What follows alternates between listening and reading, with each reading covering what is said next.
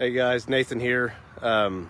We've got our 24-foot trailer that we just finished up, and I wanted to show y'all some design features that we have in the trailer that you've seen before. The lightning holes.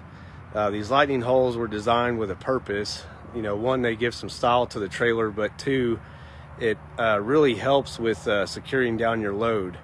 Some of the regular trailers that are your structural type, square tubing or pipe top, sometimes you have to, double back your strap to be able to strap it down.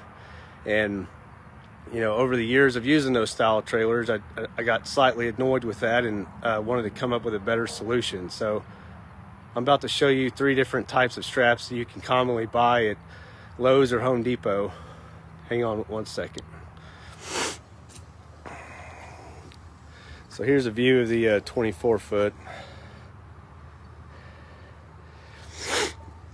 So walking up to the trailer here, this is a fairly common strap hook, and as you can see, it easily goes in right through our lightning holes for securing up, or if you're pulling back like this on it.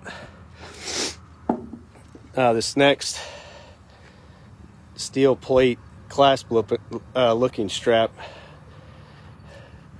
you can stick it all the way through the lightning hole here, and you clearly have enough room to slide it if you're pulling up, or if you want to rotate back like that.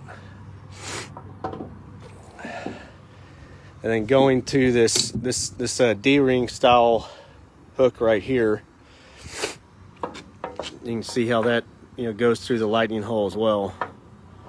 So if you're pulling back, if you're pulling up, or if you're pulling forward, it just these holes really give you a universal fit for some of your more common straps that you see out there.